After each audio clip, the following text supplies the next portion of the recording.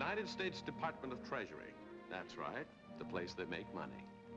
That green stuff you scramble to get, and then give back every year so cheerfully. Yes, Treasury is money, but a lot more than that. There's a lot of other bureaus, too.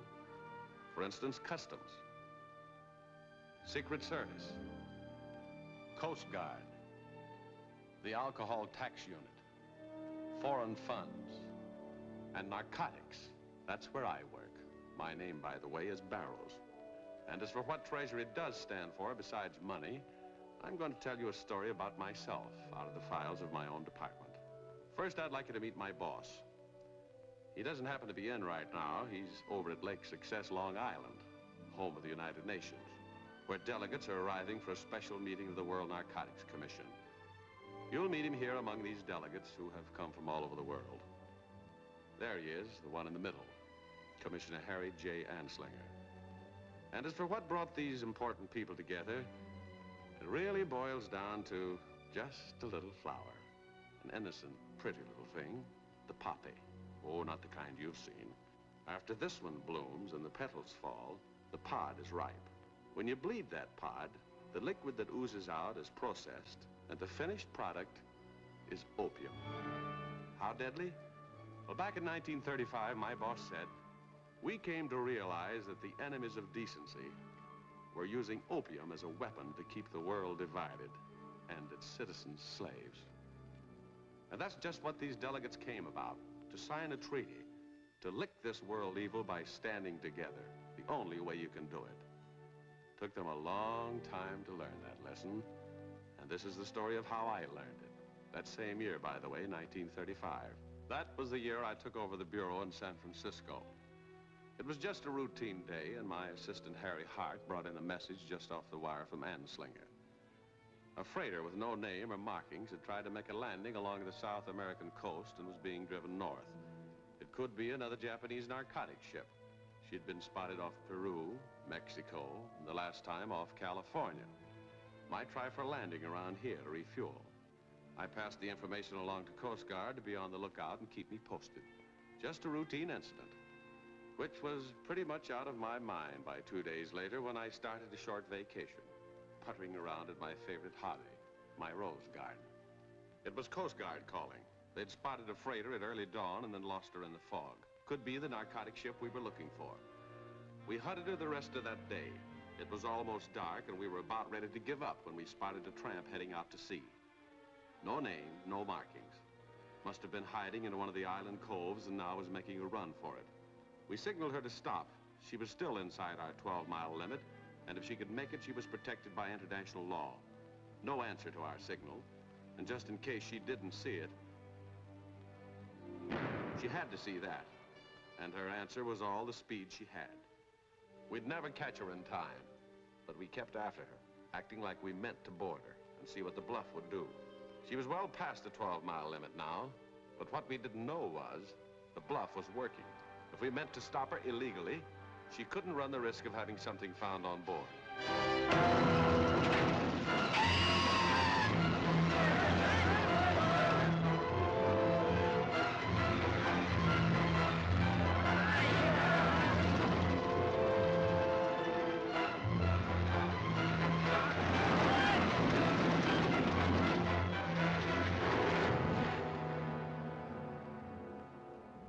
By the time I gave the glasses to the captain, it was all over. I told him what I'd seen. No matter what I'd seen, he had no authority to stop her outside the limit. I asked him at least to catch up with her and come alongside and let me get a better look at her. Just a tramp freighter, and on the bridge, a couple of her officers.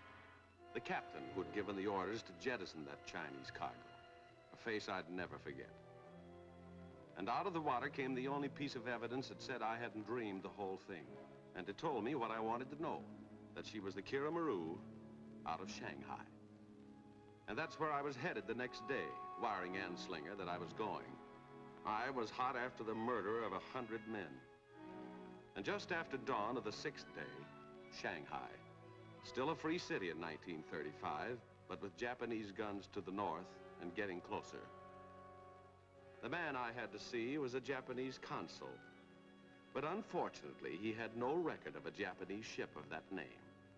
Very sorry indeed. But he didn't doubt my story for a minute. They would take action against the Kiramaru captain for his brutal act. They brought him to trial, in fact, about a week later. He wasn't there to defend himself, of course, and they couldn't be sure he even existed. But they tried him and passed sentence. This court, having carefully considered the evidence presented, finds the defendant guilty and sentences him to prison for a term of 30 days. 30 days? In America, that's what you get for reckless driving. Such sentence to be carried out if and when the defendant is apprehended. This court, however, wishes to put on record that no evidence has been presented to show that any vessel of Japanese registry named Kiramaru does in fact exist.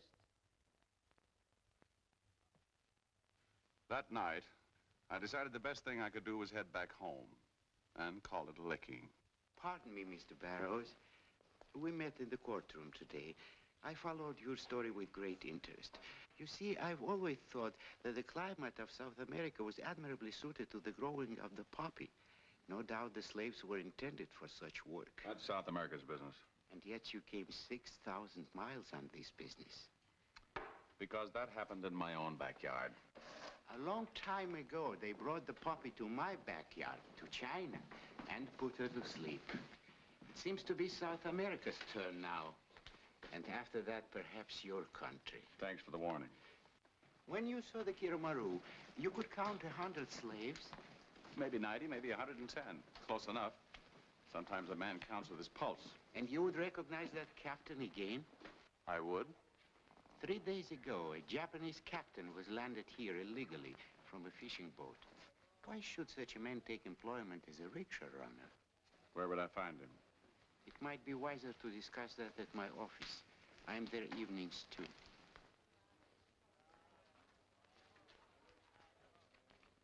"25 Peacock Lane."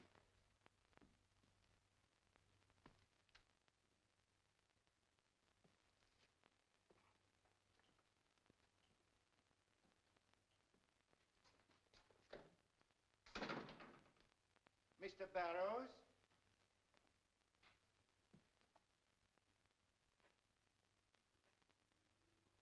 Come in, Commissioner. I would like to play a record for you. That's not what I came here for. But you'll be interested. This was recorded in Egypt. The last words of a dying man.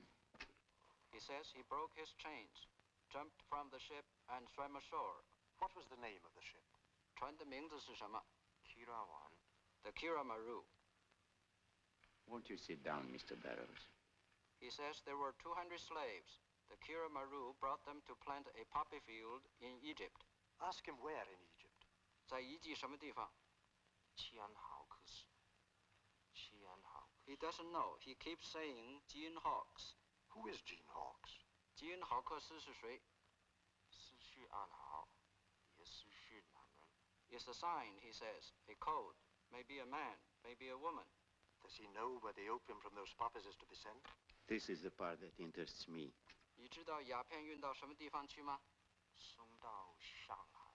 Rumor on the ship said to Shanghai for refining. Where in Shanghai? 在上海什么地方? Sorry, sir. He can't say any more. He's dying. Where did that record come from? It was made in Cairo, Egypt, about 6 months ago. Who was asking those questions? Hadley, the British Narcotics Commissioner in Egypt. That's official material. How did you get it?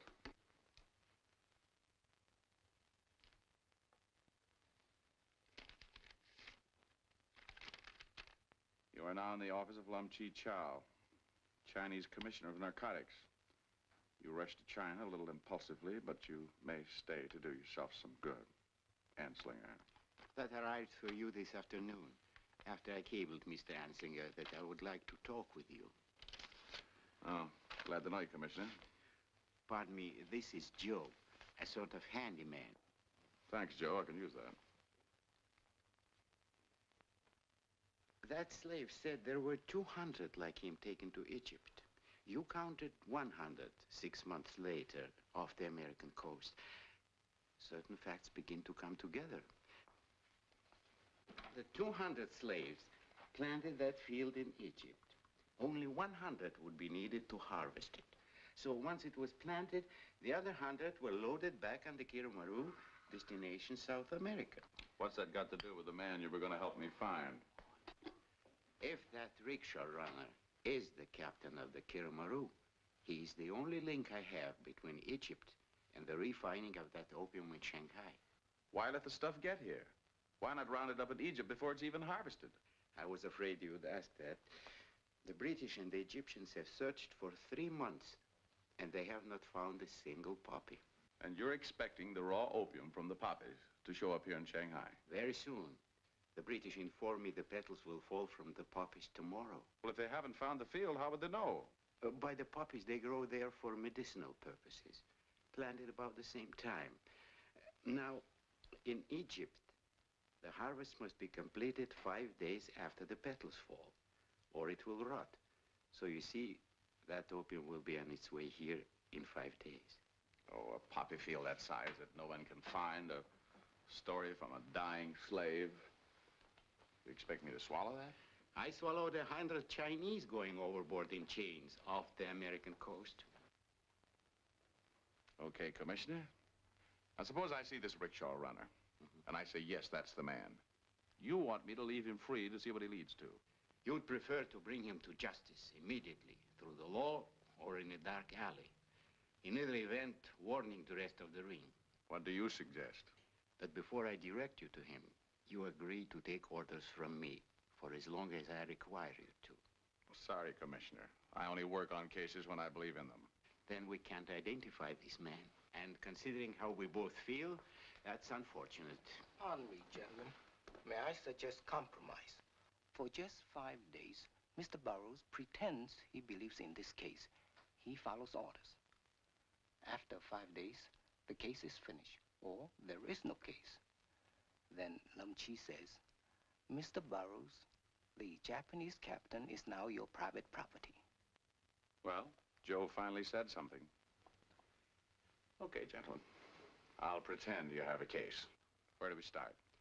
At Sokim Home, the largest rickshaw garage in the Orient, owned by Nicholas Sokim.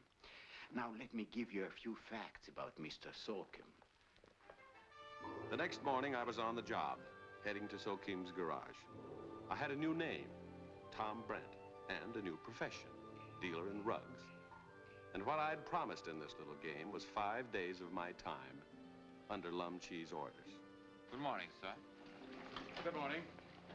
I'm looking for a Mr. Sokim. I'm Nicholas Sokim. What can I do for you? Do you have a Japanese working here as a runner? I don't believe so. Very few Japanese work as runners. This man might have been hired 4 days ago. He came in on a fishing boat. Obviously not legally. That's right. Unfortunately, this is an excellent place for such people to hide. Come into my office, please. The man was a fisherman? Or a ship's officer. Couldn't be the captain of the Kiramaru. A rickshaw garage is much like a taxi company in your country. So you learn things. And you might be Commissioner Barrows. The name is Brent. Tom Brent. Oh, and are you under the impression, Mr. Brent, that this Japanese is hiding here with my knowledge? I didn't say that. Nor did you say that you recognize me. Should I? If you went back far enough in your records, though that could have been before your time, 10 years ago, this was my last connection with narcotics. Since then, I've been respectable. I've many business interests besides this one, all profitable, all legitimate. If your man is here, or any sign of him, look for yourself.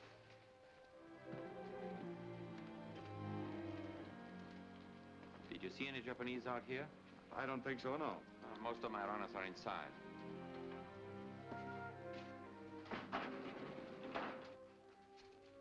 Go on in, sir.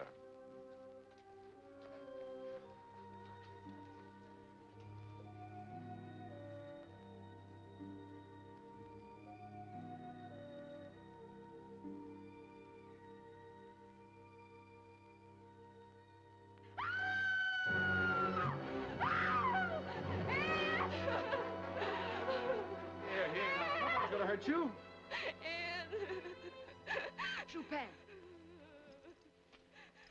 will you please shut that door? If you wish. You're in Shanghai now. Everything is all right. I'm sorry. We came in from the north just last night. I was looking for Mr. Shannon. Who? Shannon's World Tour. I understood they would start from here. Mr. Greek, Shannon's World Tour. Have they been here this morning for rickshaws? They're scheduled for tomorrow morning, sir. I see. Thank you. Come on, Chupin. I'll open the door again for you. Never mind. He isn't in there. Mr. Greek, how many runners have we out on the street? About 25, sir. Any Japanese? No, sir. Have we hired any Japanese who have left? You're aware we keep no accurate records. So this was just 4 days ago. This man is above average height, not too young, good physical condition. Come, Mr. Greek. I'll do my best, sir. I'm much obliged, Mr. Sorkin. Not at all. I'm concerned with my own reputation, believe me. Where can you be reached, Mr. Barrows? At the Hotel National. The name is Brent. Tom Brent. Good day, Mr. Brent. Good day. Nothing to do the rest of that day but go back to my hotel and wait, with 4-week-old American newspapers for company.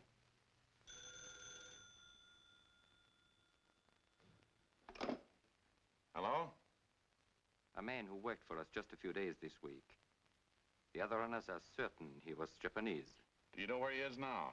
As far as we could find out, he is living in a rooming house at 17 Barry Alley. And he goes by the name of Sago.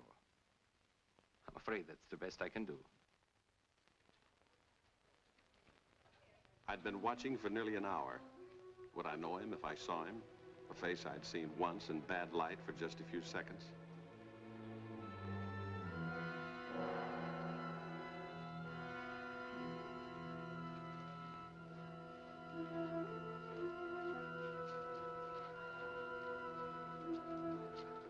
That could be the man.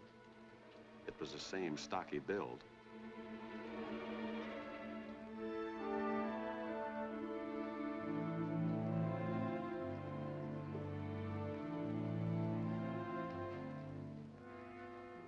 Mr. Shannon is expecting me of the Shannon World Tour. What is his room number, please?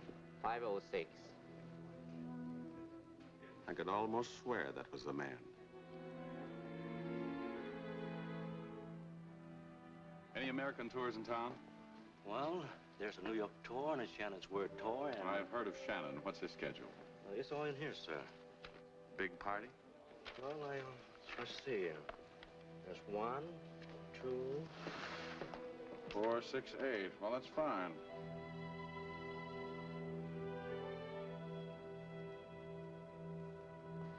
Thank you.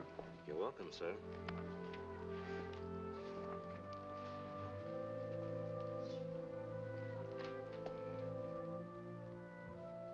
Mr. Shannon himself. Very useful, this photograph.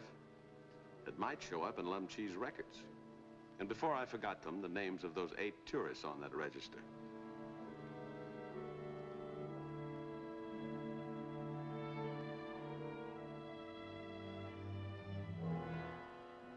Just 10 minutes later, he was back down.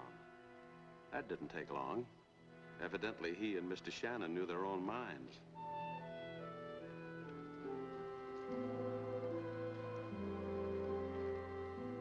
I followed him back to 17 Berry Alley.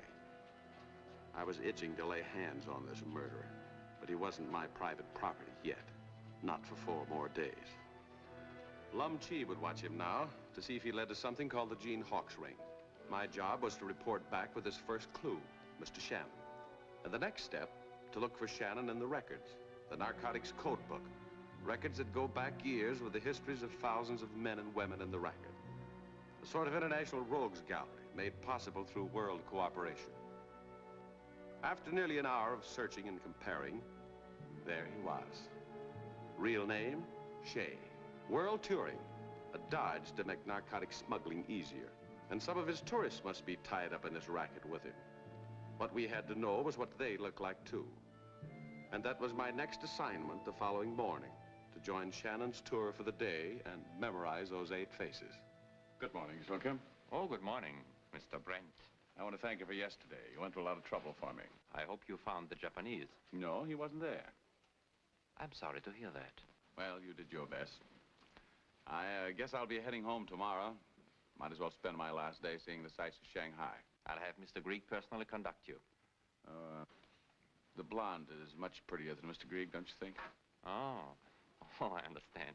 So, Kim, I'm Shannon. How do you do? My party's ready. I'll have the rickshaws back by 5 o'clock. So, Mr. Shannon, my name is Brent, Tom Brent.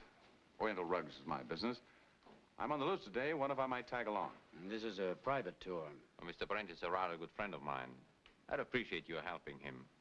Very well, I'll get another rickshaw. Much obliged. I saw that man 10 years ago. A narcotics smuggler then. His real name is Shea. Really? As I recall, rather a bad man to fool with. Very impulsive and dangerous. Thanks, Kim. This is my day off.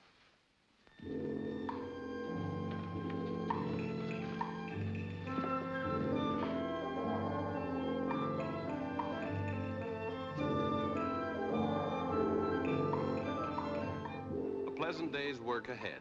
A tour of Shanghai and a chat with my companions as we went along. This was Edward Clark, Twin Lakes, Ohio, furniture business. Anna Harrison, school teacher from Fall River, Massachusetts. Harry Weber, Allentown, Pennsylvania, and Mrs. Weber.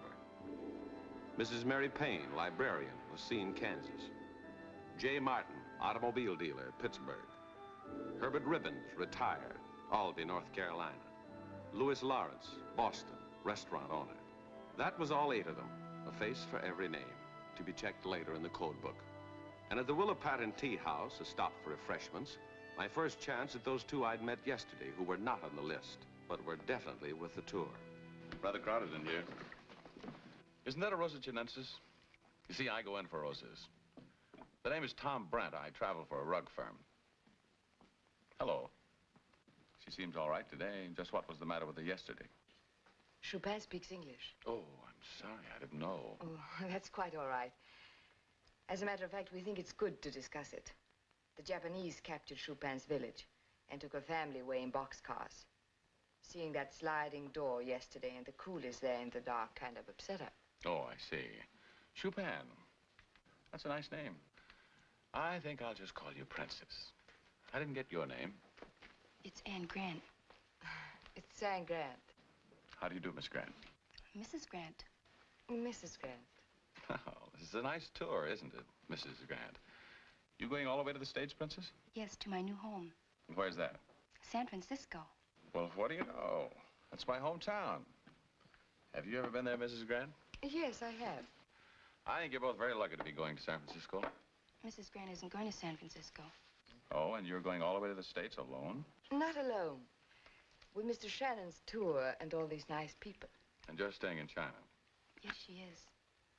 Yes, I am. Chopin, dear? The well-known brush-off. Interesting and a little mysterious, this Mrs. Grant. And exactly why was she staying in China? I wanted to know a little more about that. Well, easy to move in through the Chinese kid and talk about her new home in San Francisco. In fact, pretty soon I was starting to write down some points of interest back home. Things she must be sure to see. Just close your eyes for a moment before you go in. The temple's very dark. As we walked in, but I didn't remember that until a long time later, I folded that notebook and put it in my right-hand pocket. All I was thinking about at the time was Mrs. Grant, finding it hard to believe that this good-looking gal was mixed up in the narcotics racket. All in all, it had been a very pleasant experience there in the dark. But as we left that room, what I didn't know was that the notebook was no longer in my right-hand pocket. I didn't miss it then. I hadn't missed it yet when Shannon called it a day and the tourists were heading to the hotel. So it didn't seem like anything out of the way that the wheel of my rickshaw was broken and that Shannon should offer to walk me back to the hotel, showing me the way. By the way, something you lost this afternoon. It is yours, isn't it? Yeah, thanks. What'd you say your business was again? Rugs. Oriental rugs. Funny. Now, how did I get the idea you were a census taker? I have no idea. Might be from your habit of writing down names in notebooks.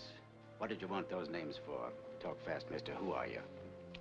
Before you get tough, Mr. Shea, listen. You've been in before. This time you'll do 5 years unless you talk. About what? The Kiramaru. What's that, a chop suey joint? No. Slave ship. I don't know what you're talking about. But I know who you are. And I'm not gonna let you pin a 5-year stretch on me.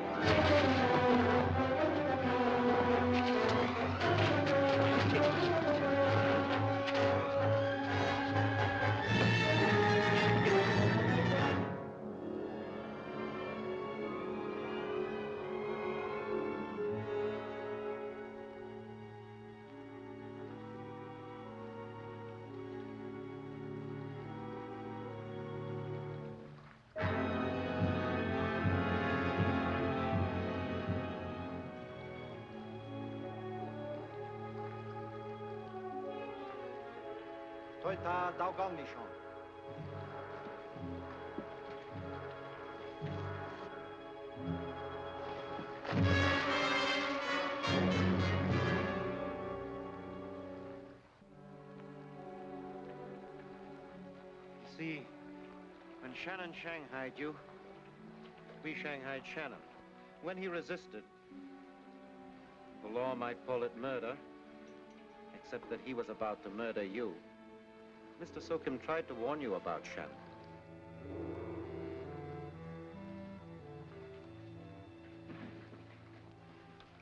We found this belt on Shannon.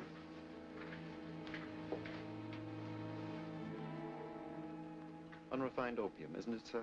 Yeah. Did you know he had it on him? Not until after he was dead. But we knew he had it somewhere. How? He called on Mr. Sokim to refine it about an hour before the tour started. What happened?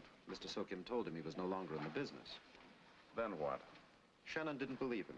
He said if Mr. Sokim was afraid that this shipment was perfectly safe, straight off a Japanese boat. What boat? He didn't say. Did he say where it was grown? In the Near East. Egypt? He did mention Egypt. Did he say where in Egypt? No, sir. Just Egypt.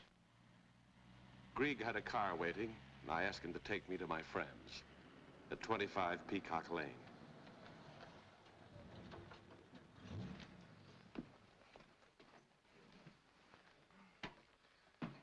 But if you feel all right, I'll leave you now, Mr. Barrows. Okay, Grieg. Thank you. Qual Dans ulici. Certa.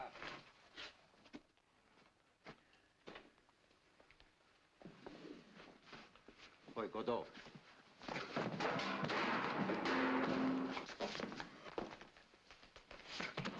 Hold it. This is the end of an interesting tour, Lum. Get up, Grieg. I want to talk to you. Help him up, Joe. Listen to this. I tangled with Shannon this afternoon. It was not cold. Woke up miles away crossing a stream. Shannon was there, too, only he was dead. Mr. Grieg, under Sokim's orders, saved my life. Mr. Sokim did more. He tried to close this case for us. Mr. Grieg said he found that on Shannon. Opium from the Kiramaru, from Egypt. That's what you said, wasn't it, Mr. Grieg? That's what Shannon said. But you heard him say it. Well, did you? Yes? You're a liar. That opium couldn't have come from Egypt. Because poppies can't be harvested until the petals fall. And they fell today. The opium we're looking for is still in Egypt. Shannon got them from the Japanese captain. He got nothing from the Japanese captain. Shannon was just a small-time operator. Sokim told the captain to lead me to the hotel that night. I was supposed to hear him say, "Mr. Shannon's room, please." He went upstairs, never went to the room, roamed around the halls and came down. That was to throw me off, pin suspicion on Shannon. And then Mr. Sokim saved my life, threw me some narcotics that could have been Shannon's or anybody's. They certainly weren't from the Kiramaru. Perfect. Except for one little item, Mr. Grieg. Those poppy petals down in Egypt took their own sweet time about falling. And do you know where that refining equipment is you're looking for, Lum? It's somewhere in Mr. Sokim's rickshaw garage, still waiting for that opium from Egypt. An amazing deduction, Commissioner, based on a poppy field that doesn't exist. Within an hour, we were set to raid Sokim's garage, as soon as we could get Mr. Sokim out of the way. Sokim? This is Brent. I called to tell you I was pretty banged up, but your man Grieg was hurt a lot worse than I was. I brought him to some friends of mine, 25 Peacock Lane. I think you better get over as soon as you can. Immediately. You'll be right over. Coming with us, Mr. Barrows? Yes, Captain? By the way, you can leave it to me to clean up the Shannon affair. I'll have all the tourists brought in. The 3 men who attacked you are suddenly tied up with him. Perhaps they all are. Except Grant, the blonde girl. I don't think she has any connection with Shannon at all. And why not? Because Shannon's tour was leaving Shanghai and the girl is staying. That says she can't be tied up with Shannon. But she could be tied up with Sokim. Where did you first see her? Not at the hotel, not with the tourists, but at Sokim's. Now, under orders from Sokim, she joins the tour, just to bring about what happened to you last night. After that, her job is to stay in Shanghai, to wait for those narcotics coming from Egypt. You believe all that, Commissioner? Maybe not. By the way, you said your notebook was taken while you were in the temple. Was the Grant girl with you? Yes. And you were writing something in it for the child before you went in. So the blonde lady must have seen it. Just thought. Joe, when Mr. Sokim arrives, you will know how to entertain him. Well, if Anne Grant is half as smart as you're saying, you'll get nothing out of her. I think I can find out exactly why she's staying in Shanghai through the Chinese kid. She trusts me. What are you suggesting? That you just call in Mrs. Grant and leave the kid there. And then instead of going on the raid with you, I'll have a talk with the child. All right, Captain? Very good. Hotel National. Ready, take off.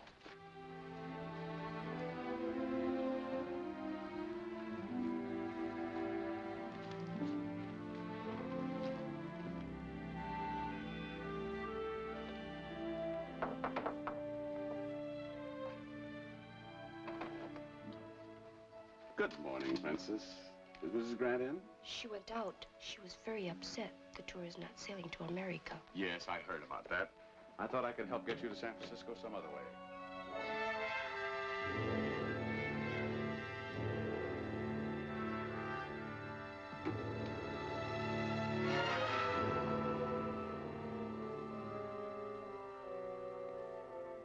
Won't you sit down, Mr. Sokim? I bet you two have known each other a long time. Just a year. Just a year? Oh. Back home in... Panyin. She was my governess. Well, no wonder you feel the way you do about her. Everyone did. What do you mean, Princess? I mean, when the bombs fell and so many were killed, so many children without parents and homes, Here. Let's not think about that anymore. What are you reading? Day of Human Beginnings. That's what we'd call the New Year. No, I should have known about that. Because in San Francisco, the Chinese New Year's a big thing. Do they have the dance of the dragon, too? Sure. Your dragon isn't very fierce, though. Oh, it isn't, huh? I don't imagine it is. No, as fierce as yours is. How fierce? Well, it's... Show me. I would if I had something I could use for a dragon. You could use this. Yeah, I suppose I could. Well, don't we have to have coins wrapped up in colored paper for the children? And presents for the grown-ups who aren't married? That means you get one, but Mrs. Grant doesn't because she's married. There, is a Mr. Grant, isn't there? He died in Panyin. Oh, that's too bad.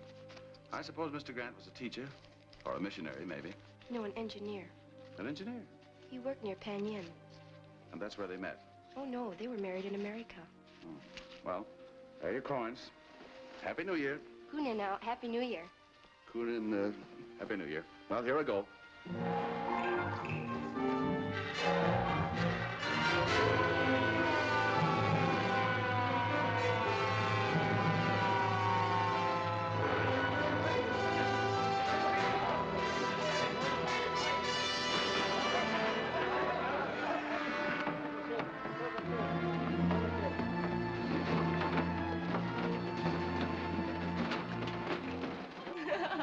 Here, catch.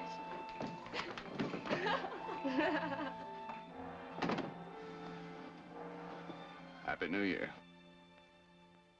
That's a San Francisco dragon. Is that what it is?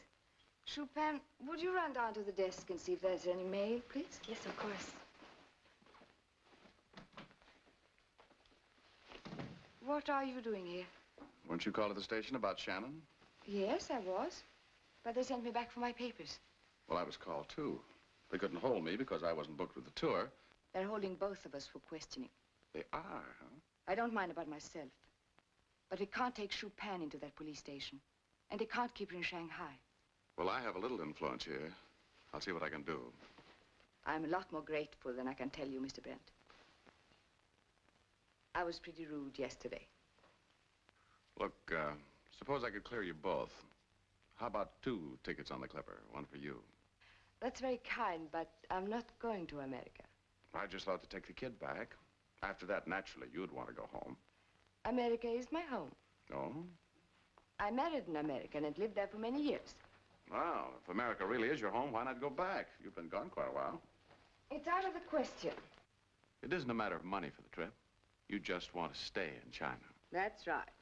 Well, I guess you have your reasons. They must be pretty important. You give that a very peculiar tone, Mr. Brent. Sorry. I guess I better see what I can do about Chupin's release. I really am sorry.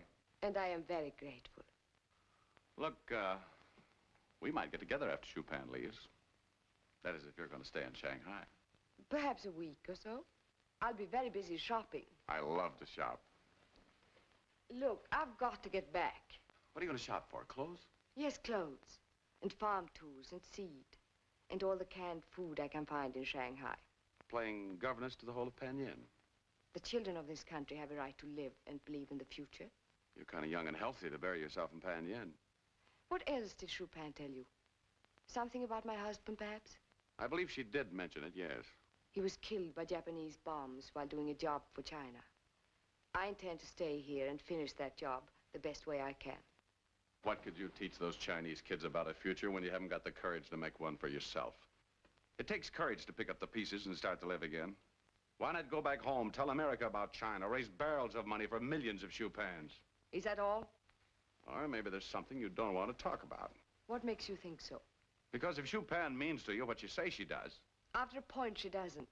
The sooner she... Chupin. I didn't mean that, dear. Of course you didn't, Princess.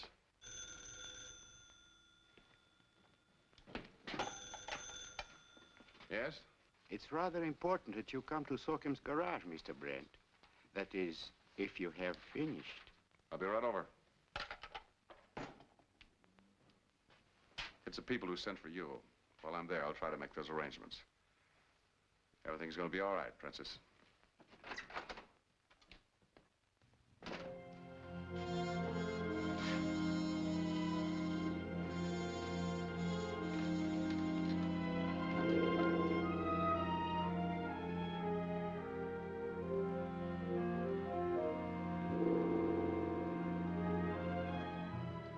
Come in, Mr. Barrows. Take a look. Mr. Sokim's refining equipment.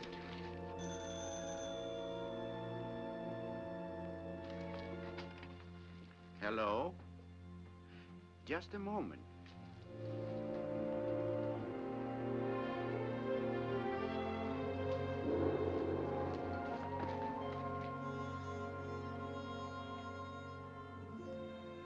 Good morning, gentlemen. Will you join me? No, thank you. You're missing something. I had this specially prepared. Will you talk now, Mr. Sokim? Very clever of you, Mr. Barrows. The poppy petals, I mean. I overlooked that little fact. But you did know about it. And the location of the field in Egypt. You know that, too. Yes. But Mr. Greek doesn't. Nor the captain of the Kiramaru.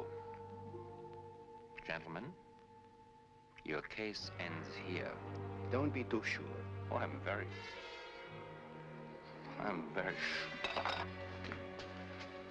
Get the doctor. Much too late, Commissioner. I've been eating for some time.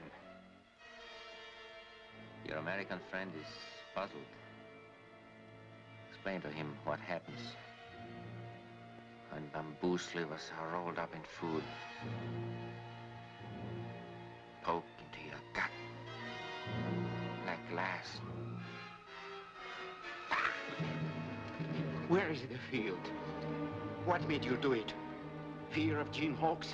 Who is Gene Hawks? Don't be a child.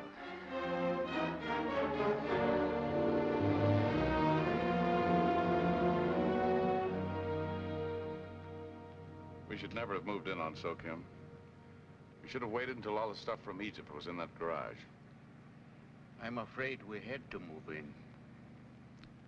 Once you knocked Mr. Greek down, there was little else we could do. That's right.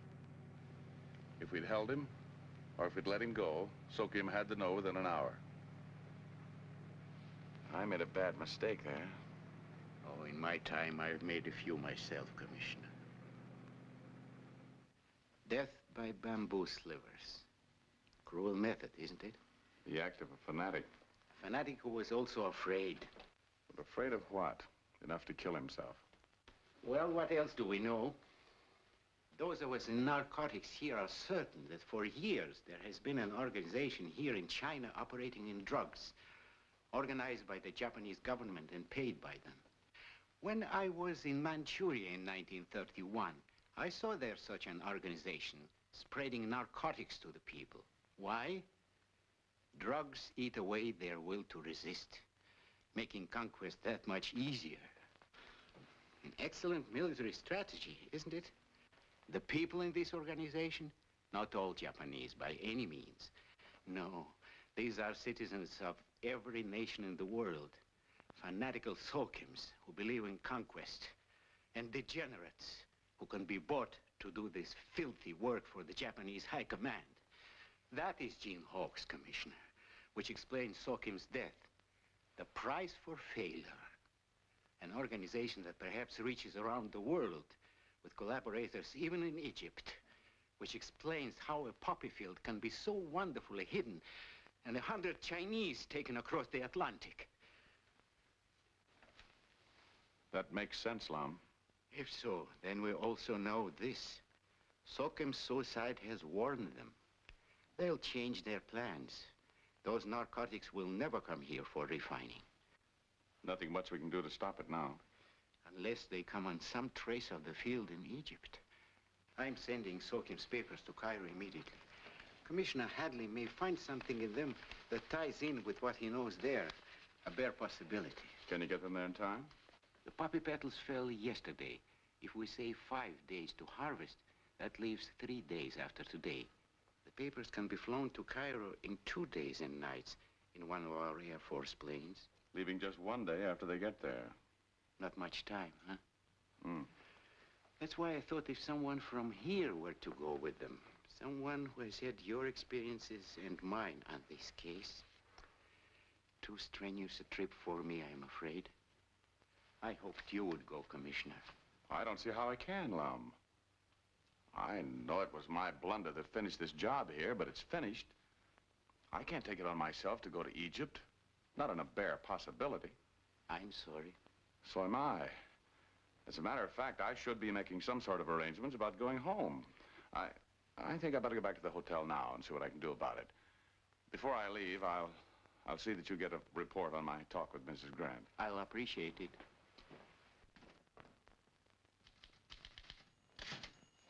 Hello. I've got the report for you, Lum. Thank you. You made your arrangements, I see. Yes, I have reservations on the Clipper tonight. Come in. Here, you might look this over while I pack. Oh, I'm sorry. That's all right. Mr. Lum Chi Chow and Joe, Mrs. Grant. How do you do, Mrs. Grant? How do you do? I had something important to tell you. Certainly. Well, that's all right. I'll just be a minute. I've changed my mind, Mr. Brent. I am going back to the States with Chopin. Before I try to get reservations, I'd like to know if you can get releases for both of us. I'll see what I can do. Should be able to let you know in an hour. Thank you very much. Goodbye.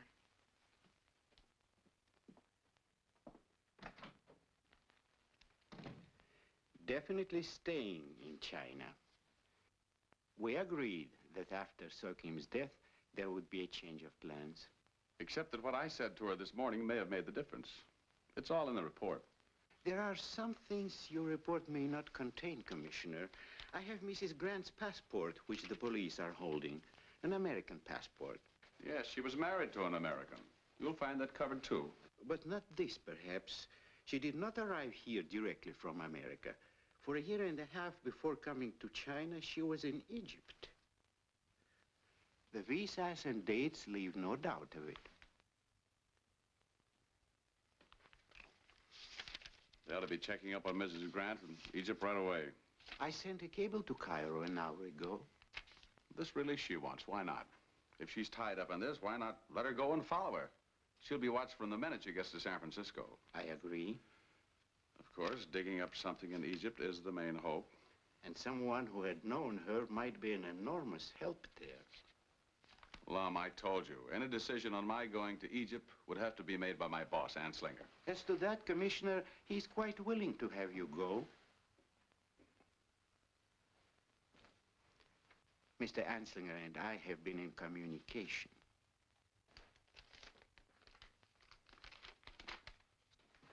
So Kim's papers, and I thought you could use the sun helmet for Egypt. Farther and farther from my rose garden in San Francisco, doing myself some good, as Anslinger had said, which is what I wrote him about.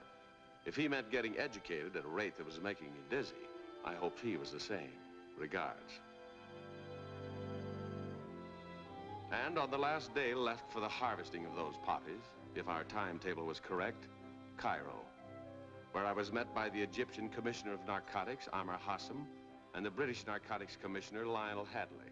And all I'd brought for them was a Shanghai experience and a lot of reading matter, that box full of So Kim's papers. We hurried from the airfield to narcotics headquarters in Cairo. Not a trace yet of that poppy field, and only hours left of this last day.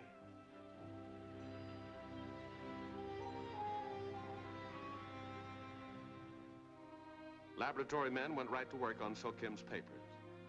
Hadley explained to me that the only thing they were fairly certain of was what direction those narcotics would take leaving Egypt. You see this shaded area here? We call it Area S, meaning suspected area. We say that either it's here or we can never hope to find it. Because this cross is the point where the slave whose voice you heard on the record swam ashore. The rest of the slaves must have landed nearby and at night. Now, where could they have been taken in one night's march without being seen? No further than to some point within this area.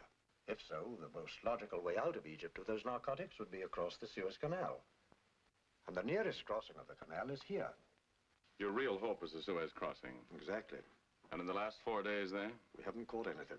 Unfortunately, there are a few tricks we still have to learn about. Then your only chance is the last of the harvest when it goes through tonight. Pretty slim one if they've been succeeding for 4 days. Here's the report on Anne Grant, Commissioner. She and her husband, Jerome Grant, entered Egypt at Alexandria September 20th, 1933. Stopped at Windsor Hotel 4 weeks. Moved on from there October 15th to Cairo. Stayed at Shepherd's Hotel approximately 8 weeks, then left on tour. No record of them for more than 10 months, no forwarding addresses. They just dropped out of sight. Commissioner, Professor Salim found something you should see. These servant letters from a Mr. William Adams. No address given. Business letters referring to a consignment of goods to one of So Kim's enterprises. What about them? The handwriting. Yes, Arabic. Looks like plain English to me. I mean, the man who wrote them first learned to write in Arabic. I know because I did too. We examined the paper itself. It was made in France. Well, then Mr. William Adams could hardly have written from Egypt. French-made paper isn't sold here. It is sold under French mandates. In Syria, Hadley, and in Lebanon. So that William Adams could be a wealthy Lebanite. Mahmoud? Yes, sir. Get out all the film we have on the Lebanite estates. Yes, sir. You see, Barrows? Your reading matter came in useful. Well, that's fine, but I thought the field was in Egypt. It is. Where does Lebanon come in? Lebanites. We have hundreds of Lebanites with estates in Egypt, especially in Area S. Estate of Ali Yusuf, 10 miles northwest from Bir Tawahe. 10 acres of roses grown for perfume. What kind of rose is that? Rosa Sancta, probably. That's the rose the pharaohs grew. You a rose fancier, Barrows? I certainly am. In fact, I'd like to get a cutting of that Rosa Sancta to take back home with me. The estate of Suleiman Jafar Pasha, all in maize, 20 miles south of the landing place. Look like maize to you, Barrows? Yes, it does. Estate of Tufik Ahmed Pasha, growing mostly cotton. Here we are in the uplands, Barrows. How do they get the water up there? It's piped over from the Nile, and then drawn up by pumps. It's a bit of engineering. How did the pharaohs do it?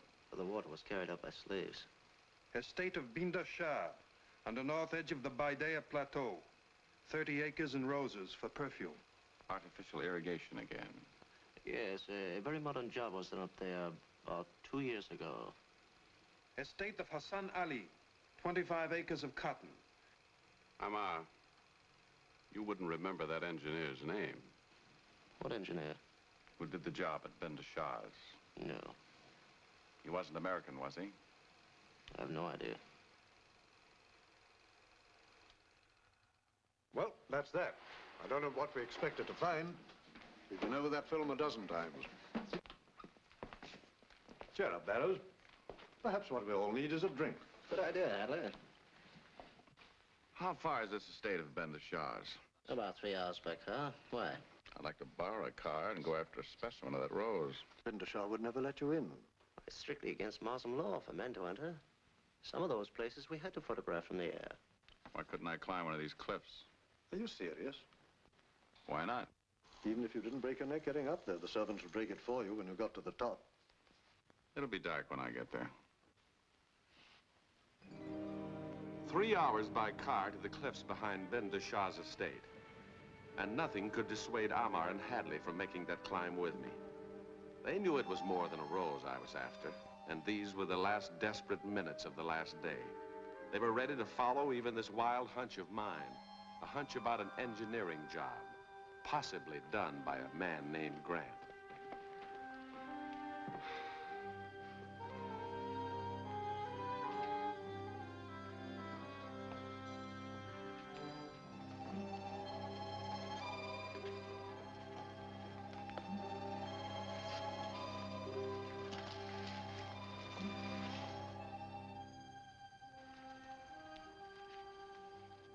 They're roses, all right.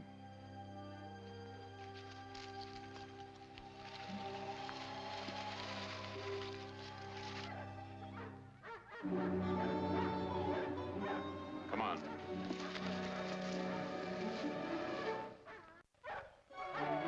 Let's get in here.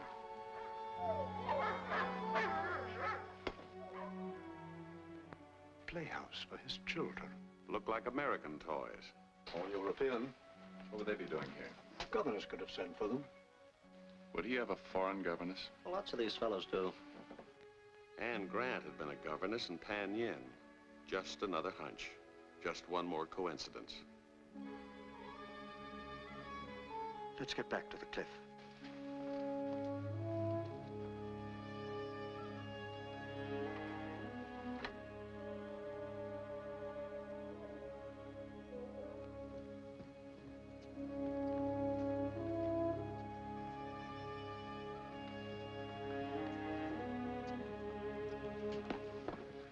Where's Barrows? I had to take a look at that irrigated soil. My hunch was leaping around like mad now. And then all of a sudden, the almost unbelievable answer. A battered stem that had been hoed under just a little while ago.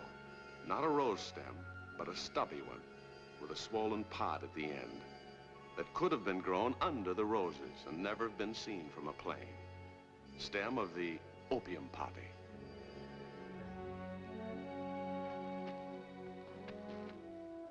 Poppy stems. They were growing them under the rose bushes. Now we know exactly where it's coming from. And how it might be going through. In perfume jars or cartons of rose petals. I should be at the Suez crossing. Tell my men what to look for. Suppose the last of the harvest is still up there. While he goes to the crossing, I'm going back in there to find out. I'll go with you. I should be at the Suez crossing in half an hour. I'll send some men right back here to watch for you. They'll be waiting on the beach. Good idea. Better take this. You'd better take these. Good luck. See you at the Suez. We inched our way back over Binda Shah's estate, taking us more than an hour. Near the barns, we came on the last of a fire of what looked like leaves and twigs. Actually, it was the fire that burned the evidence, the poppy stems that had been gathered after the harvest. Finally, the barn that held the entire secret. All that was left of the 200 slaves brought to Egypt 6 months ago on the Kira Maru. And it was a toss-up whether these were any luckier than the 100 I'd seen drowned.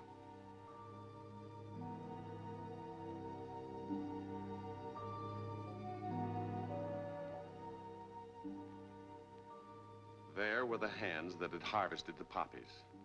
You could tell that from the stained index finger. That's how the harvesting is done. First with these little knives, making a slit in the pod. A gummy substance oozes out, and this is what the index finger scoops up. After that, scraping it off the finger into these little harvesting cups. From those cups into a vat of boiling water where leaves and twigs and other foreign matter float to the surface and are skimmed off. This fire died just a few hours ago. The amber liquid had cooled into a hard, tar-like substance, which was then pounded with these mallets into a million little pieces. Looks like the stuff is gone, Hadley.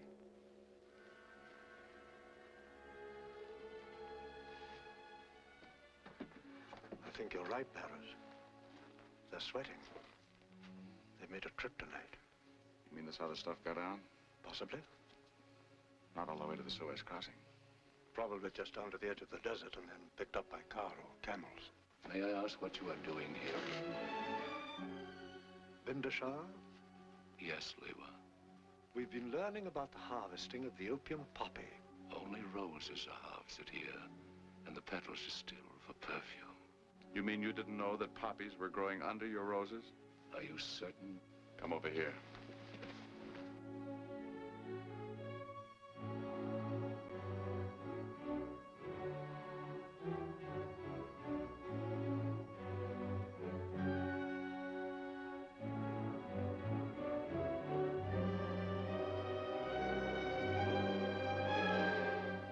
What's this?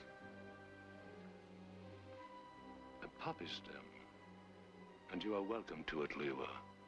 Because the opium from those poppies left here an hour ago. For the Suez crossing. Isn't that so?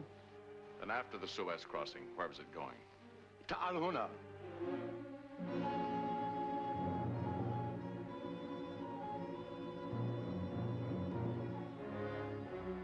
Murder won't help you out of this. Right now, your estate is surrounded by our men. You are lying, Lewa. Give me a light.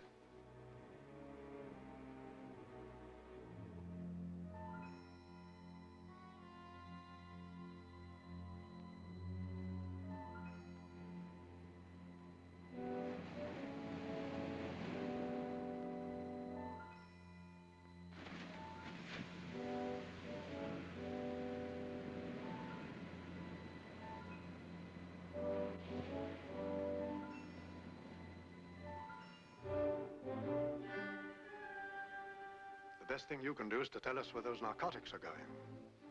I've completely forgotten. You're coming with us. Order your men to put down their guns. Atufka ala ard. Now send them back to their quarters.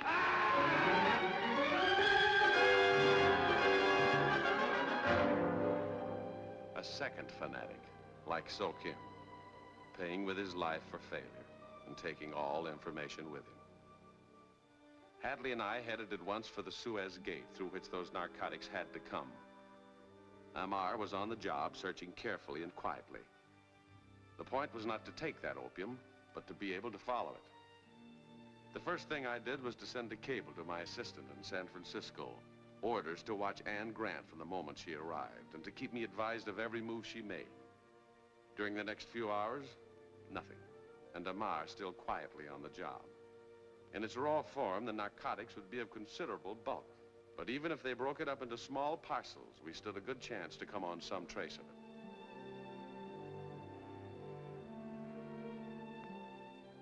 it. Camel driver going to Beirut in French Lebanon. Taken another herd there 3 days ago. 3 days ago? That's a long trip. Well, that's the point. The only way he could have made it was to move with his camels day and night, and then race back here by car. What did he say? Said he was taking them to a Beirut slaughterhouse. They needed camels there and had just raised their price for them. Was he carrying anything? Not a thing. Searched him and everything on his camels. Not a thing. It was nearly dawn, and nothing yet, when Amar's men arrived from Bindashah's, where they'd stayed to search for anything that seemed important. Bindashah's private papers yielded nothing, but out of the pump house came an interesting item. an engineer's logbook. Recognize her, Barrows? Mrs. Grant herself. I could have been asking her the right questions in Shanghai. There's a lot I'd like to say to her now. Remember that camel driver? He was lying. I got in touch with Beirut. No slaughterhouse there is paying more for camels. But you searched him. He wasn't carrying anything. No, he wasn't. Still, all we have to show for the night is a camel driver who lied. That's right. Mama, you know about camels. Tell us things. What things? What do they sell them for? The hair and hide. The hair for brushes and clothes. But what about the camel himself? Well, I could give you the textbook recital. The camel, a prehistoric animal with a miserable disposition, has 4 stomachs, sleeps with its legs folded under it. Its lifespan is about... Just a minute. Suppose we catch up with that camel herd and check on Amar's facts. If Barrows can have a hunch, so can I. Within an hour, we were headed for the port of Beirut, the first step in Hadley's plan of action. He had phoned ahead to the Commissioner of Narcotics in French Lebanon, Lorisier, who met us at the airport. According to instructions, there were 2 cars waiting. One of them a light truck, which carried certain equipment Hadley had asked for. We headed back in the direction from which we had come, taking the caravan trail, for the purpose of intercepting that camel driver, timing our ride of more than 200 miles to come on him late that night. We figured that camel driver would be traveling fast, and it was likely he would make camp that night at the oasis of Birasini. That's what we counted on.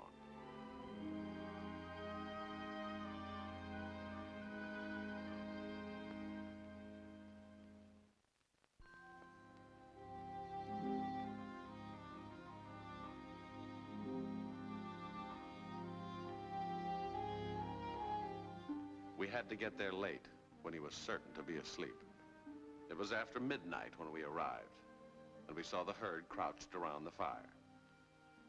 We stopped a safe distance off. Out of the truck came the equipment. It was a portable fluoroscope. Whenever I see one today, I call it Hadley's inspiration. Everything depended on that camel driver never knowing we'd paid him a visit. If he should awake, they were instructed to knock him out, to make it seem like he'd been attacked and robbed. The business now was to unhobble those camels and lead them one by one to our truck. Our fluoroscope was ready, and there, in the stomach of the camel, metal cartridges containing that raw opium from Benda Shah's poppies.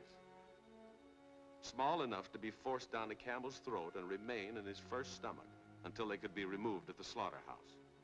An estimated $100,000 worth of unrefined narcotics in each camel.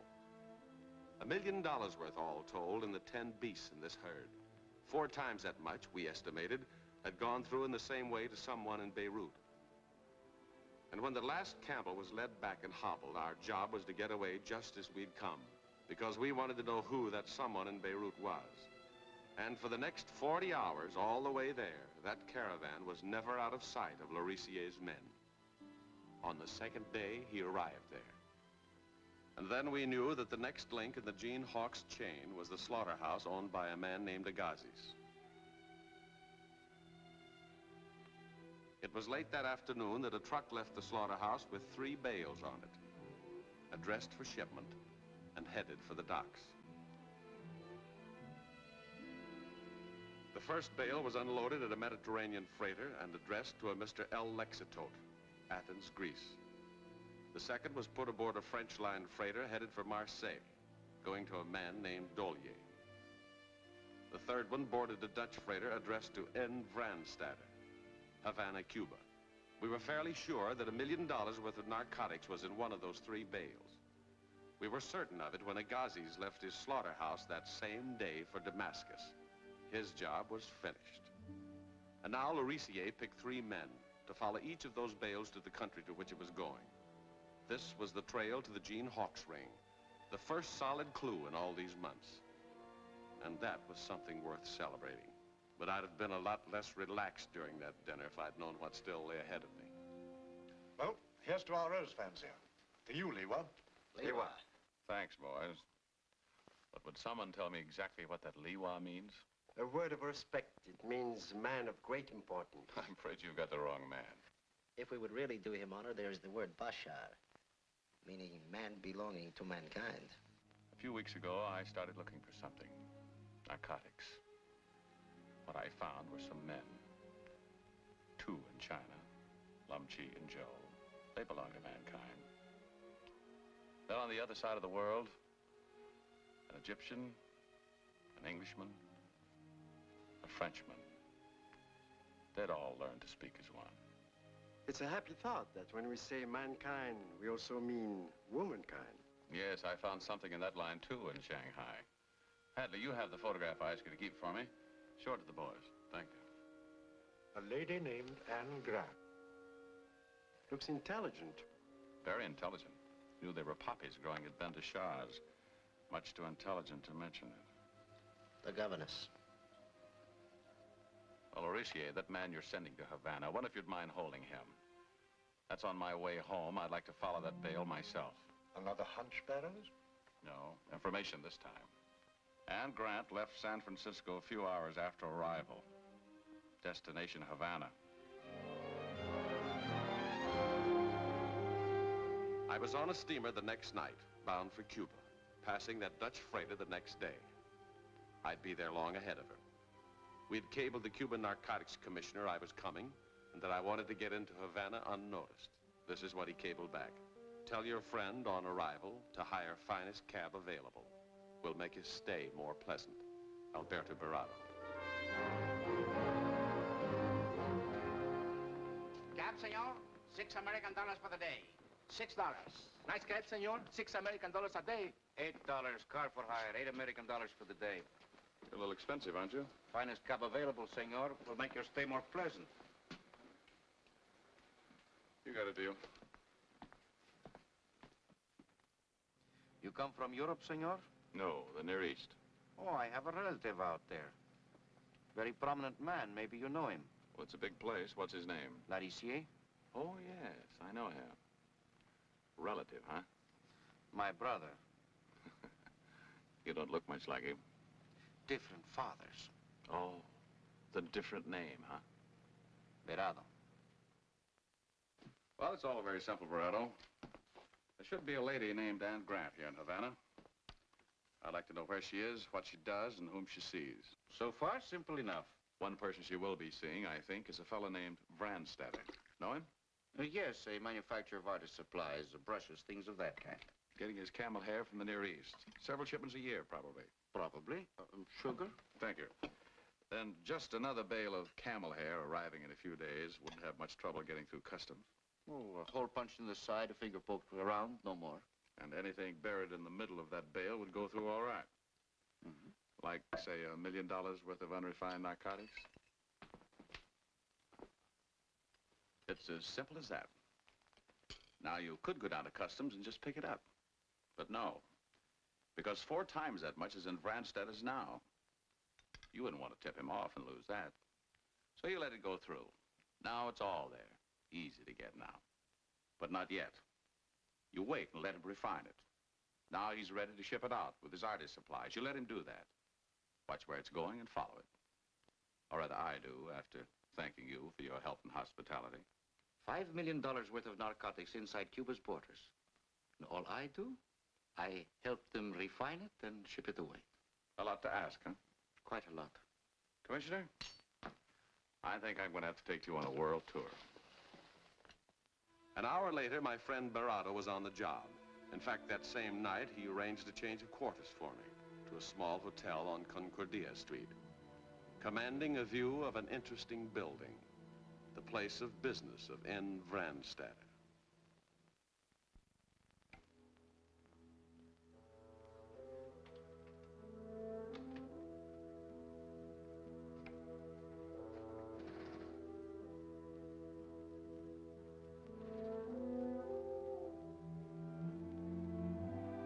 And a certain lady was in Havana.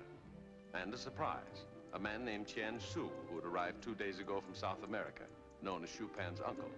And it was none other than Mr. N. Vrandstatter who was showing them the city. A pleasant little party with nothing to do until a certain Dutch freighter arrived from the Near East, which was 2 days later. And the progress of that bale through customs was exactly as Barado had predicted. A finger poked around inside, no more.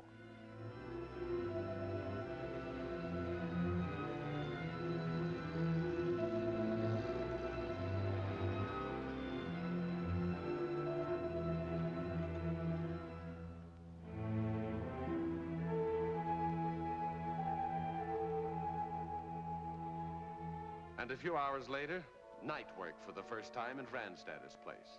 The refining of those raw narcotics to become the deadly powder, 1/10 its former weight in bulk and 10 times easier to ship. When that light goes out, senor, I will be a slightly nervous man. So will I, my friend. From that minute on, Barado's men were stationed around Randstad's, watching for anything that might leave the place and ready to follow it. And now they watched all cargo manifests for whatever might be shipped by Randstadter, checking the bills of lading of all boats in port or about to arrive. And at the same time, a routine checkup of all passenger lists, just in case. And out of that checkup, suddenly came a bombshell. Randstadter, Anne Grant, Chupin, Chen Su had booked passage on the SS Cardillo for New York. She steamed into Havana that afternoon, a cargo ship of about 10,000 tons, carrying 100 passengers, sailing at noon the next day for New York, my own backyard. We went back and checked her cargo manifest again. Still nothing listed from Randstadter. And by nighttime, Barado and I were a couple of pretty troubled men. This means there will be no shipments like there were from Beirut. Randstadter is taking it there himself. And to New York. New York. And he expects to smuggle it through our customs, which means he must have a plan to do it. It's hopeless, senor. Why? You want to follow these narcotics. To do this now, you must know how they are taken aboard, where they hide them. Of course, I've got to know that. Then you would have to search every piece of cargo, every passenger, his personal baggage. The minute you do this, Randstadter will know why you are doing it. That will be the end of his feeling of safety and the end of everything you are trying to do. I know, and he can get it on board 1,000 ways. His people may be passengers, members of the crew. And we may lose it all. At least, the risk is fantastic. Well, what's the answer, Barado? To take the narcotics tonight while they're still over there. You mean give up? And right across the water is the rest of this outfit. Maybe the top of the whole heap. On the other hand, senor, I am responsible for $5 million worth of narcotics that are now inside Cuba's borders. There's no such thing as borders, Barado. Not while this ring operates in the whole world. No one country has licked its problem until every country has. 3 men in Beirut took a big risk. That's how you found out there was a criminal in Cuba by the name of Randstadter. That was a brave speech, but Barado was still right. We decided to wait a little longer. We might still see it leave in a suitcase or package that we could follow on board. A desperate chance, and a desperate night of waiting. Not until 8 o'clock in the morning, the small ray of hope. Last-minute cargo for the Cardillo from Randstadter. Artist supplies to a Henry Scharf, Maiden Lane, New York. And that's what they loaded on the truck an hour later, 3 hours before sailing time. A ray of hope, but actually it made no sense. There wasn't a chance the stuff was in those packages. Randstadter was smart enough to know he hadn't a prayer of getting that amount of narcotics through New York customs that way.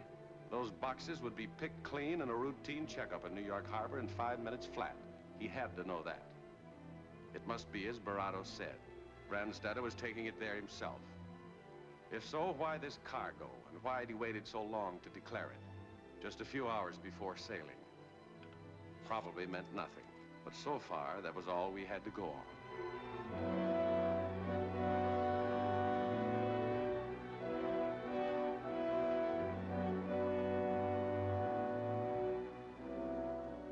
The fellow in the warehouse lookout reported the obvious. The packages had been turned over to customs. Well, Barado's men would have to follow it on board and see where it was stowed, then travel with it to New York. But we felt in our bones this wasn't the answer. It was too late to do anything now but let Randstadter get it on board his own way, and we'd have to take our chances. The big risk, agreed to by Barado. A very remarkable little fight. And right then, a couple of foolhardy men got lucky. It was just an ordinary incident, a stalled motor. So ordinary it might have been missed if the fellow in the lookout hadn't been extra curious. While one of those men worked on the motor, the other was tearing the wrappings off some other packages in the back of the truck. The truck had stalled right near the kitchen supplies for the Cardillo. Specifically, the cartons of butter waiting to go on board. And with the wrappings off, that's what Vrandstadter's packages were. Cartons of butter, exactly like the others. But obviously, Vrandstadter wasn't shipping butter.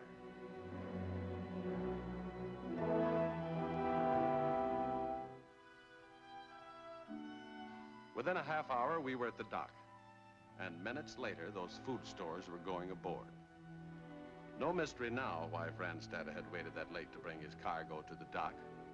That butter couldn't stand in the warehouse as much as an hour because it was perishable. So Vrandstadter had to wait until exactly the right time. And obviously, he had to have someone on board the Cardillo who knew the schedule.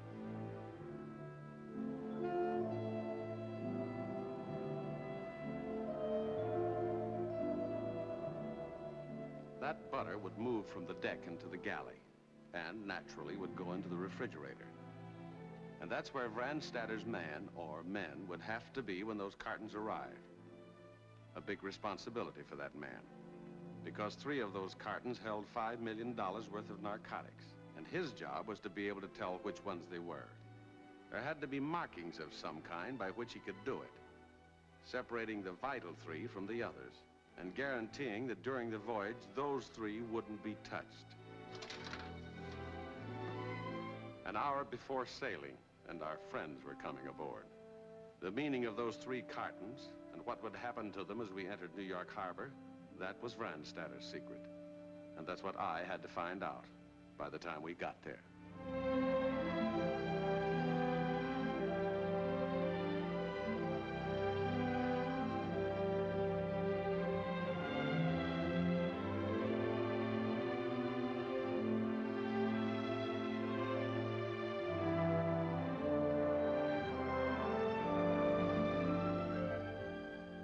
It looked like I was on my way home.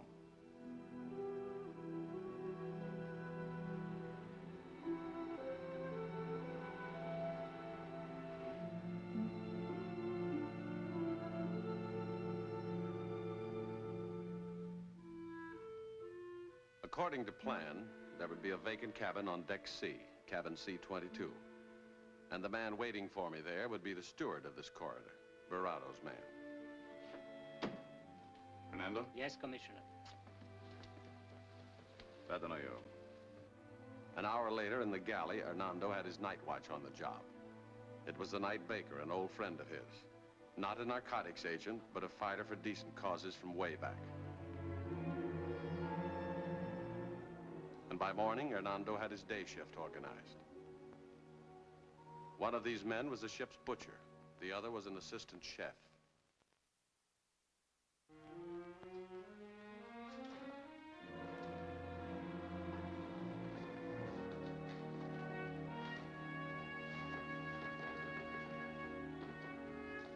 From here to New York, that refrigerator would be watched around the clock. And that same morning, Hernando had the ship's chart for me, all marked. On deck C, the ship's kitchen and the refrigerator. Here I was, and she and Sue here. The cabin next to me, and the outside one across from me, also vacant. On deck B, Vrandstadter's cabin, and the one shared by Anne Grant and Chupin. As for Mr. Vrandstadter, reports said he was quite a socialite.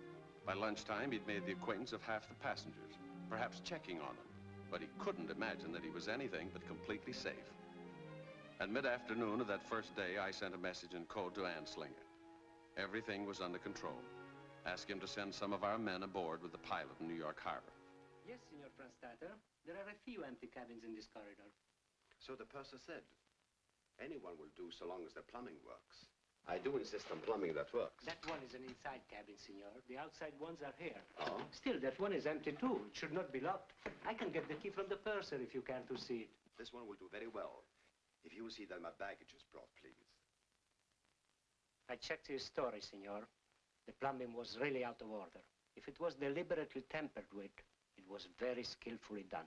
Thanks, Hernando. Good night. Why didn't he take one of those vacant cabins on his deck? Because the only outside cabin left was down here? Possible. But more likely, he had tampered with that plumbing in order to check every vacant cabin on board. Well, if so, now he knew this vacant cabin was locked. The next thing he'd have to know was why.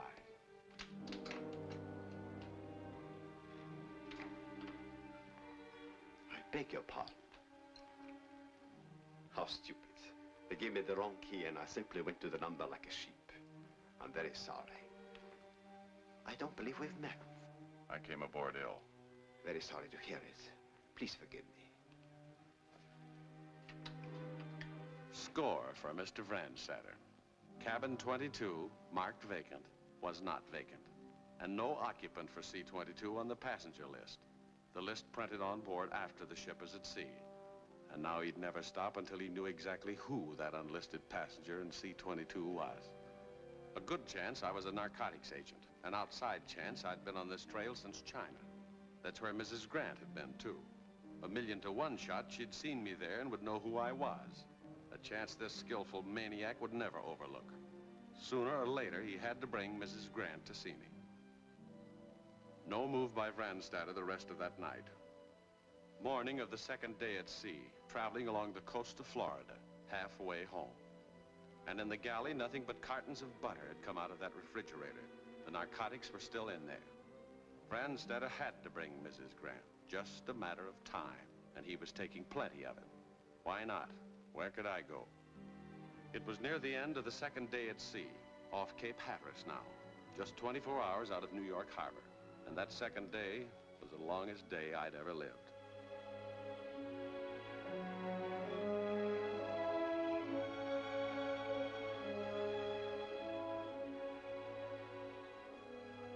It was the last night of the voyage. There'd be a sort of captain's dinner tonight. I could hear the orchestra, all very gay and friendly. And I had a feeling that Vrandstatter would make his move tonight. What more perfect time, by a man of finesse, for a visit to a poor shut-in in cabin 22. Come in. Good evening. We brought you a little chair from the captain's table. And may I present... Hello, Mrs. Grant. You know each other? Yes. Well, what a charming coincidence. We met in Shanghai, Mr... Vrandstatter. You seem to be feeling much better tonight. It's much better. I'll be up and around tomorrow. Good. Then we'll spend the last day on board together. I really should be going back to the party. Why don't you stay a while, Mrs. Grant? I'm sure you'll have a lot to talk about. Good night, Mr. Brent. See you in the morning. I'm sorry you've been ill. A touch of fever. It gets me down now and then. I picked it up in Egypt. Oh, that's where you went from Shanghai. I thought you went to San Francisco. We did get there, but Chupin's uncle had gone to Havana on business. He insisted we meet him there. And this Vrandstatter, ship's acquaintance? A business friend of Chupin's uncle. He was very kind to us in Havana. Charming fellow, isn't he? You're looking well, Mrs. Grant. I feel wonderful. That's good. I'm glad we met again. We were bound to in San Francisco, weren't we? I wanted to thank you for something. Yeah? The things you said to me that morning in the hotel. Oh, yes, I remember. About picking up the pieces and starting to live again. Yes. So whatever happiness I have in the future, I owe to a conversation in Shanghai. Well, it's those little accidents in life that make all the difference. I don't want to keep you from your party. Could you join us? Not tonight, tomorrow. We'll have a big day tomorrow. Suppose we meet in the lounge at 10. We'll both show up together. All right. Good night. Good night.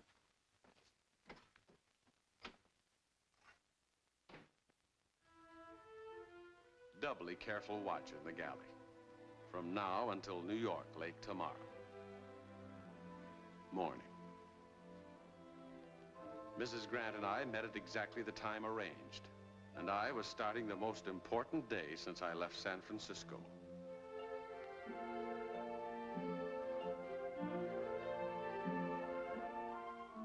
And as the morning wore on, a friendly little group, chatting away, carefree and happy. And at lunchtime, still inseparable. Chupin gave me the sketch to keep. The artist had said there were lines of suffering in that face. There'd be a few more when she found out they'd palmed off a phony blood relation on her. And from the galley, no move to touch those cartons. and nothing reported by mid-afternoon, less than 3 hours from New York. And up in the lounge, warm friends by this time, and reading each other's minds like open books. But nothing was worrying Vrandstatter or Anne Grant. The passing of time, the closeness to New York. Like they didn't know the name was Barrows, not Brent. Like it wasn't up to them to make a move in that galley within a couple of hours. I couldn't understand it. Close to 5 now. Less than an hour to picking up the pilot in New York Harbor. What if those 3 cartons down there were just decoys? What if Vrandstatter had known who I was long before I got to Havana and had set me on this false trail while he got the narcotics on board some other way? This panic of mine was growing every minute. We'll be taking on the harbor pilot soon. Maybe we should break this up. Oh, not yet. We have plenty of time. Another glass, Mr. Brent. To our continued friendship.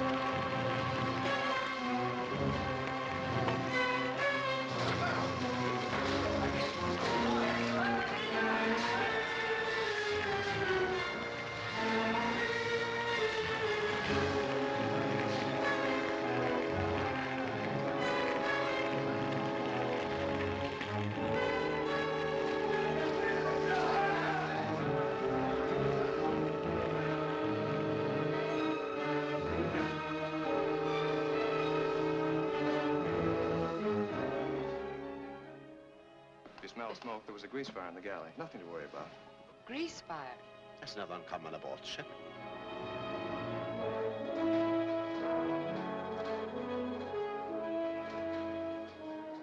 Incidentally, I know some excellent place to eat. Why don't we all have dinner tonight ashore? Oh, could you? Yes, Princess, I think I could. Look, we'll be docking in about an hour. I have a lot of things to do. I haven't started to pack. Then we'd better go, hmm? I have very little packing to do. I'll see the ladies to their cabin. Thank you.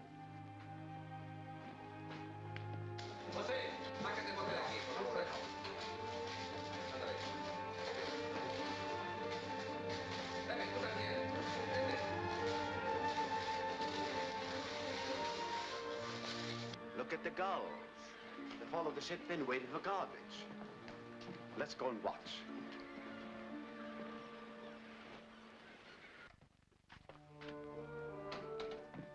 Fernando.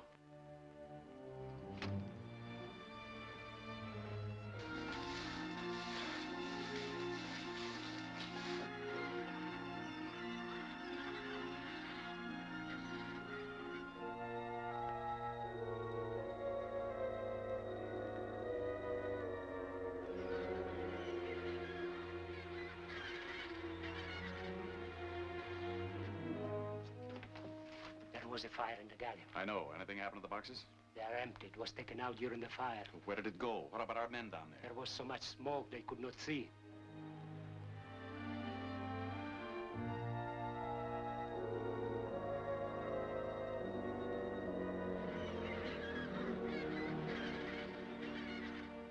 Fernando, you go back to the galley.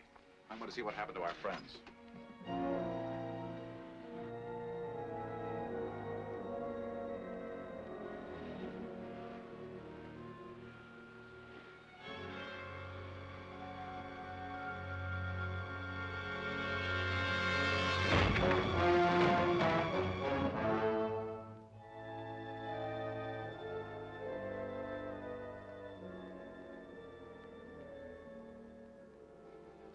Happening, huh? Pretty bad bump. Yeah.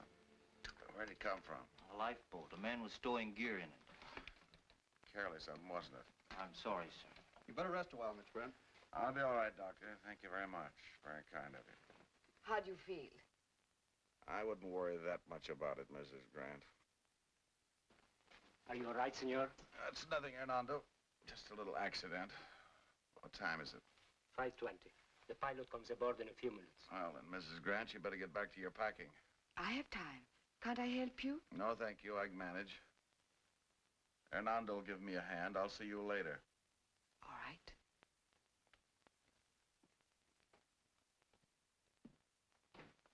Just as I was going back on deck. An accident? No, I wasn't wanted up there. Why? What about the galley? No trace of it. You say the pilot's coming aboard, huh? And the men from the Bureau. Oh, fine. I got a lot to tell them. The staged fire and the stuff is gone. The lady dropped the rose petal. It's a lovely touch, isn't it? Well, let me think. 5:20. I left her in the lounge 20 minutes ago and she was going to pack. How did she get down here? How did she hear about it? I heard it when I started back from the galley. It was suddenly all over the ship. That it was me? Somebody said the American who came on board ill. No, the American. I came on. Fernando, look. These are finger marks, aren't they? Yes, it looks like grease. Grease. She was undoing my collar. With grease on her fingers, she couldn't have been packing. Maybe she never got back to her cabin. This Rose was healthy enough about 20 minutes ago up in the lounge. She couldn't have been here for over 5 minutes. Where was she the other 15 minutes before that? Fernando, I'm going back up on deck. You meet the men when they come aboard. Send one to watch Brandstadter's cabin and the Chinese uncles. Tell the rest to go to the galley. Close the place off and start searching the crew's quarters. Bunks, lockers. Tear the place apart. I'll be down the galley myself in 10 minutes.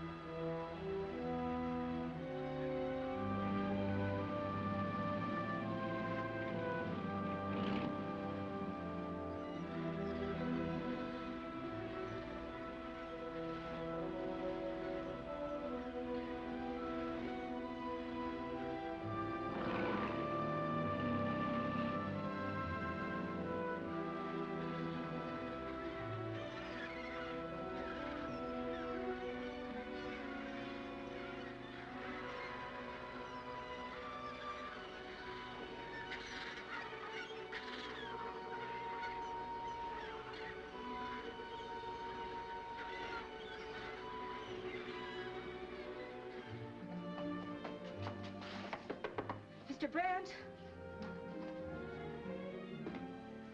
Hello, Clark. How are you? Barrows. Find anything in here? Went through the stove, bins, not a thing. What about the crew's quarters? Got 3 men down there, nothing yet. Let's take a look in here. That's right. This is how it came aboard. We saw it come on. And this is how they told which was which. Look, check mark. It's on all of them. But not on that one, and I bet it wasn't on any of the others. They staged a fire to get it out of here. 3 of this crew are working for us. Did Hernando tell you who they were? The night baker here and these 2 men. But you're an assistant cook. Well, it needed 2 or 3 men to pull that job, Clark. They're still right here in this crew. Except that we haven't time to find them. Where did they dump the garbage? Out there. What do you mean out there? Over the side? No, at the stern. Oh, at the stern. They take it way back there, huh? Why do you ask? I'm just trying to pin something down. Show me. Yes, sir. Come along, Clark.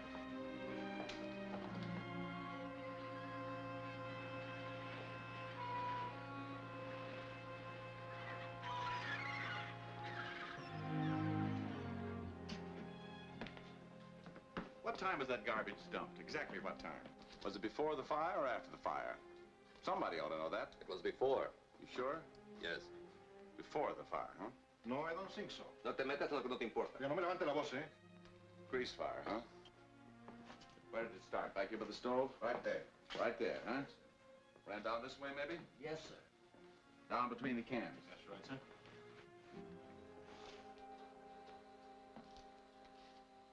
The fire didn't get over there, huh? No. Look, Clark. The fire started back there by the stove, came down between these 2 cans. Look at them. That can is scorched. The other one isn't. There's the other scorched can over there. which means the garbage was dumped after the fire and the cans didn't get back to the same places. And he says it was before the fire. He's lying, and he knows he's lying. Why? I'm not sure, but I've got a hunch. It's a wild one, and I've only a little time to prove it. Wait here for me.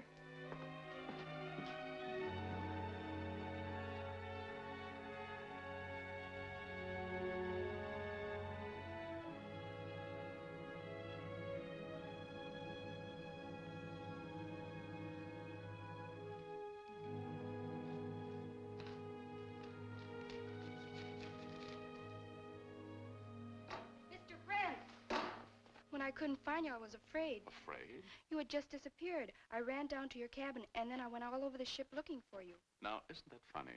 I was just going to call you and ask you to do something for me. It's kind of a secret. I'll put it to you this way. Do you think Anne likes me a little? Well, I like her a lot. But here's the point. I just received a radiogram. I won't be able to have dinner with you tonight. I have to catch the first plane for Chicago. Maybe weeks before we see each other again in San Francisco. So would you wait here while I talk with Anne alone for just 10 minutes? Yes, Mr. Brent. That's a good girl. Oh, Mr. Vranstetter wanted a business address. I won't have time to see him, so I wrote it down. While I'm with Anne, will you take this to his cabin? Yes. And don't forget, come right back here and wait for me. Come in. Hello. Hello. Got a little bad news. Party's off tonight. I'm flying right out. Oh, that's a shame. Yes, isn't it? So many things I wanted to ask you. Well, we'll all meet in San Francisco. No, but not for a month or so. Some of this can't wait. Go ahead and pack. You got a late start. We'll just talk a little about your past life. Oh, and your husband. Tell me about him. Just like that? Yeah, it shouldn't be too unpleasant. Quite a love story, wasn't it? Or maybe it wasn't. Not the last year of it, no. Really?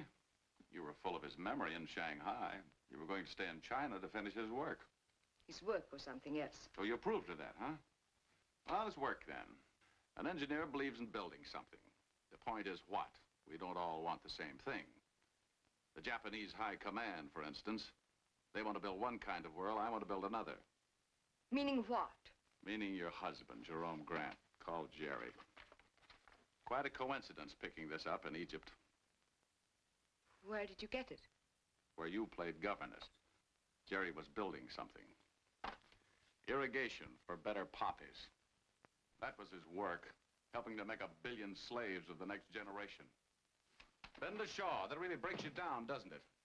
Nothing we could pin on you as long as we never dug up Benda Shaw. That really hurts, doesn't it? I just want the answer to one question from you. When you were back at the stern watching the gulls, the stuff went over with the garbage, didn't it? Didn't it? Afraid to talk like the rest of them. Well, I'm here to prove it did.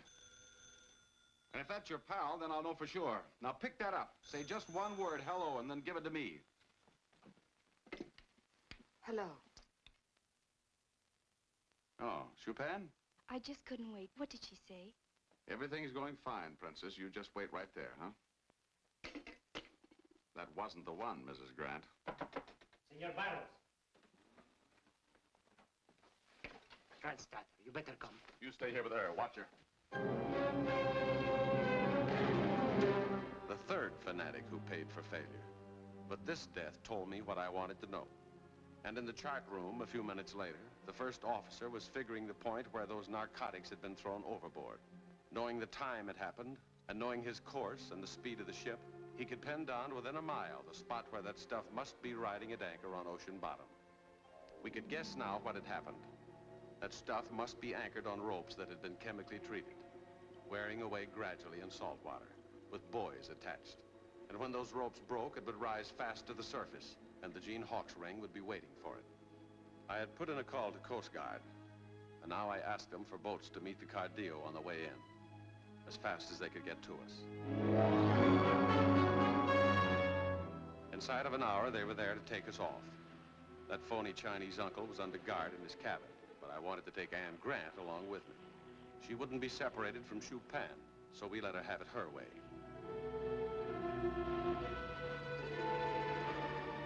It was 10 or 12 miles back to that place, back into enemy waters, with my two cold and worried passengers. And the question was, would we make it there in time? How thick was that rope? How fast was it wearing away? It might have broken already and the stuff been picked up.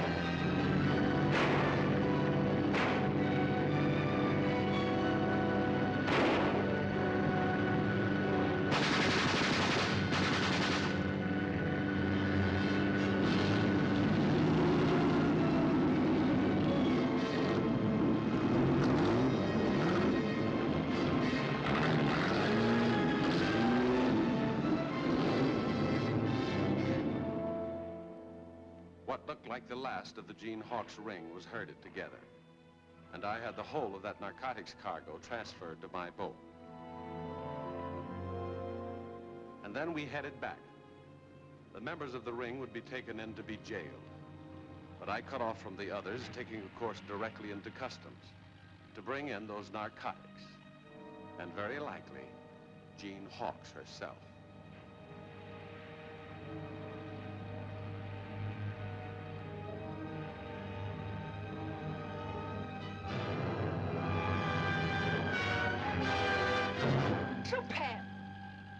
Get back. What's the idea, Princess? Put that gun down. Make for a point a mile above Conover Beacon. She's out of her mind. Did you hear what I said? Head for shore, a mile above Conover Beacon. Never heard of Gene Hawkes, Mrs. Grant? Gene Hawkes? The name that took those narcotics around the world ever since North China. Never heard of it? No. Amazing. Could be our baby-faced princess. Nearly 20 years old. A Chinese girl for the honor and glory of Japan. My father is Attorney General of occupied Manchuria. The tree was bent young, wasn't it? Tell him to go faster. The lady says speed up. Well, what are you going to do? Get this stuff ashore, huh? Where the rest of your gang is waiting. And to make sure you get away, you'd have to kill the 4 people on this boat. That's insane. Gene Hawkes would do that without batting an eye. And you had no idea, Mrs. Grant. Didn't know who I was or what happened at Bender Shaw's until I told you. Didn't know your husband was hired by Japan to grow narcotics. That you've been chaperoning Gene Hawkes ever since Pan Yin. You, the respectable widow of an American killed by Japanese bombs. Didn't know that, huh? Or maybe that isn't how he died at all. Maybe he knew too much. And wasn't a fanatic he should have been. He wasn't quite. You murdered him. No, you did. With notions of helping China and asking questions. He was told to get rid of you. But couldn't bring himself to do it, huh? Still had a little feeling for his wife. That weakness licked him, didn't it? That's the weakness that licked me, too. The feeling I had for a frightened, helpless little girl. I was a sucker for that, wasn't I? Your side trades in that kind of thing. Decent human feeling. No use for it yourself, except to fake it. But I've been learning fast, Princess, and I learned that lesson just in time. In fact, I had an idea who you were when you got in this boat. You see, after the accident happened, Mrs. Grant was standing by my bed. But not the warm little girl who loved me so much. Where was she? At the stern, watching gulls, I found out a little later. She must have heard about it the same time Mrs. Grant did. What made her so late in coming to find me? That's where I began to learn. I thought back to how a notebook could have been taken out of my pocket in the temple back in Shanghai. And those lines of suffering in that artist's sketch of a young girl could be the madness of a grown woman. I wasn't sure yet about you or Mrs. Grant. So the next step was that note to Brandstetter. When he didn't call Mrs. Grant and killed himself, that could mean that you opened the note on the way, told Brandstetter he'd failed, and that his services were no longer required. See what I mean, Princess? You can't fake real feelings. Not for long. They're the exclusive property of real human beings.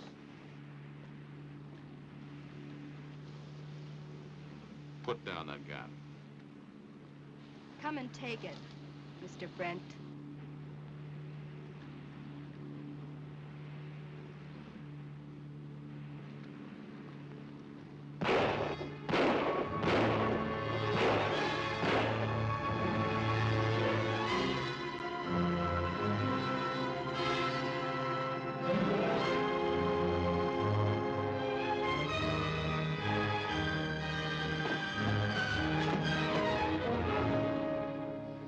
Tie up that mess of garbage.